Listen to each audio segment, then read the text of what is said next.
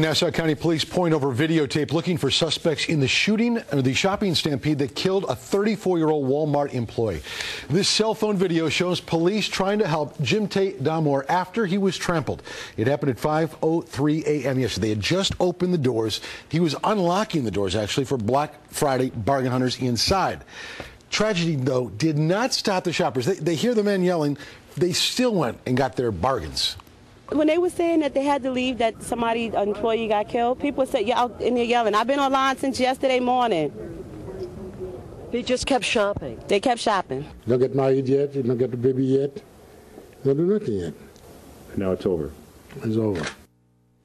Man. Damore, who lived in Jamaica, Queens, graduated from Freeport High in '93 and later attended Nassau Community College.